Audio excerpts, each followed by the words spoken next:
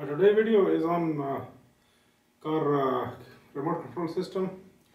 Actually, I'm going to demonstrate how to test and how to install a car remote system on a vehicle. For this purpose, what I'm doing is I just purchased a car alarm system and I'm going to install it for one of my friend on his Toyota Corolla 2001. So I will give maximum information what I could to install such a system on a vehicle. Hope this three-part video will help people who are going to install a remote control lock system on their car. This is not very difficult as people are thinking. It's simple process, but only a little understanding is required to accomplish the job with success. Here is a little alarm system for the car or whatsoever, this locking remote control system, not alarm. So we are going to install this. Before installation, on table we are going to test it. I'm going to show you how to do it, how to test it and how to install it. This is the wiring is a little bit confusing, but it is really easy. People have made it very much confusing who know how to do it. So we are going to install it, and first we are going to test it on the table. So here this remote control, and here is some accessories. You can see these are the motor actuators which are going to the doors and whatsoever, the trunk. So these are the motor actuators. They will be installed on the doors. I'm going to show you a little while after a little while. So here is the main electronic unit, which is the remote control, of course, the receiver. And here you can see the Korean technology. It had been written and some code is there. This is the code which is for the identification of the remote control, radio code something. And here is this unit, and here is of course these few terminals or pins you can see, and this one is the connector, the female, and these are the male, and this will go in some way like this, like that one. I just opened it, the cover. I'm going to show you why I did. So here is the little diagram or schematic or whatsoever they have been given, the wiring diagram. So I'm going to show you. Something is clear, something is confusing, everything is not clear on this. This is the same unit actually. So here first we have to start it from the battery. The 12 volt is going through the fuse to the red as it is written, and the negative, of course, it is going, this is a vehicle ground, and this is coming to the black. So here are two wires which are red and black, which are here in my hand, these two. So they are clear. One will be the positive, the red one, and the negative will be the black one, of course. So the next is whatsoever this purple wire. So purple wire is over here, you can see, and purple wire is having some sort of the shrinking sleeve on, and here two wires are coming off of this purple. I'm going to explain why these two wires, because you can see these this purple is going to the parking light. As you know, in the vehicle there are two parking lights. One is on the left side and the other is on the right side. Actually they are more than 4, 6, something like that, but main are two, left and right. So these two are for the left and right, and what I'm suspecting is from here the unit, the one wire is coming, and here will be two diodes which are actually, they are not combined over here. The energy can go from here but cannot be returned to the backward. So that's why they put these two diodes, they are important. And this one, as the purple wire had been finished, it's okay. We explained this. And next is the orange. As you can see, here is the orange, but this is not actually this wire. This is bad way written. It should be written something pink. As I can see the pink wire over here, you can feel the difference in these two wires. Here is the orange and here is the pink in my hand. So this pink wire is going to the trunk. Here is a trunk, so this pink wire is going to the trunk. This is okay, it will go to the trunk actuator actually.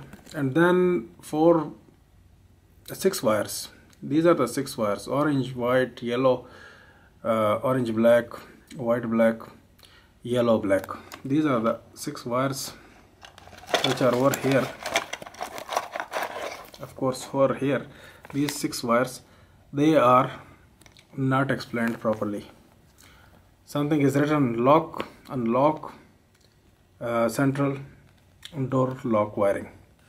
So maybe it will be on the central lock unit, but as we don't have a central lock unit. Instead, we have a car which have no wiring in, no door actuators, nothing. We are going to install them. So for this purpose, only this unit is enough to do the trick. And here are the 2 remotes. Just one, and the second one is also there, some way like this. These 2 are the remote which have been come with this unit. So in a little while I'll go to explain, and we'll power it up and we'll show you. Here, this unit is MI555. You can see the central door locking system. Here are some other wires, bundle of wire you can see, and these actuators, 5 actuators actually they have given to us, and then some sort of, these are the actuating whatsoever, these lever you can say, or whatsoever these wires, metal wires, they will be fixed over here like this, and they will actuate, the actuator will actuate this wire, and they will be connected to the door locking system, locking and unlocking system. I will show you on the vehicle how to do it. And then this actuator, actually this is a motor. Over here is the motor, and here is a gearing system. So this one, as you can see, these 2 wires, this is a 2-wire unit actually. So here is a DC motor, and the actuator is actuating some way like this, out and in. So it's actuating the lock. And this motor actually, while you are going to energize by DC power, I'm going to energize this motor in front of you. You will understand the function, how it is doing. So now, as you can see here, just in the clear way, I have to show you how to do it, positive and negative. So now it is going in. So I will reverse the power. Now it is going out. So there is a spring action. It is retreating inside like this. So this is the way I just actuated with the 9-volt power, and now I'm going to proceed with the wiring. So here, as you can see, these wires, I will go to solve the matter, the problem of these wires. As you can see inside the unit, just I'm opening it. I opened it to understand and give you understanding as well. Here are the 2 relays, the black relays, they are for the door, and the other relays are for, of course, one for the trunk and the other one vice versa or whatsoever, one for the parking lights and one for the trunk. So here, these 2 black relays, they have 5 terminal actually. So 2 are the coil, and these 3 are, one is normally closed and the other is normally opened. This one here again normally closed and normally open. So what we will do is, these 2 wires normally close and normally close, we will connect them to the negative supply. Here we are going to connect our unit to the power. Here, as this is coming from the adapter, the 9-volt adapter, I'm going to connect this unit to the power. These 2 wires actually, which are for the power, the unit power, we are going to connect. Negative is the outer, so outside is the negative, the inside is the positive. I'm going to put it in. So now the unit is powered, already powered, and I'm going to operate this with the help of this remote control. With this remote control, if I'm operating, you can listen the clicking of the relay, as well as if I will connect a lamp over here to whatsoever this parking light. This parking light, if I will connect a lamp, you will see the lamp also. So here is the positive with the parking light, it's coming. So here is my positive, which is the purple wire. The negative is on the adapter pin. So you can see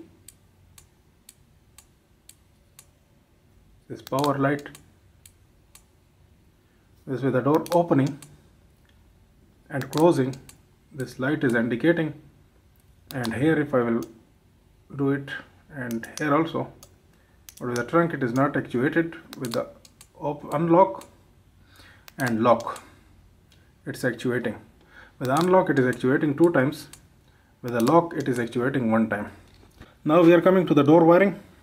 So the door wiring, actually these 2 white wires, which are the central pole of these relays. Center is this relay, central pole of these relays, which are these 2 wires which are white. We are going to connect one actuator.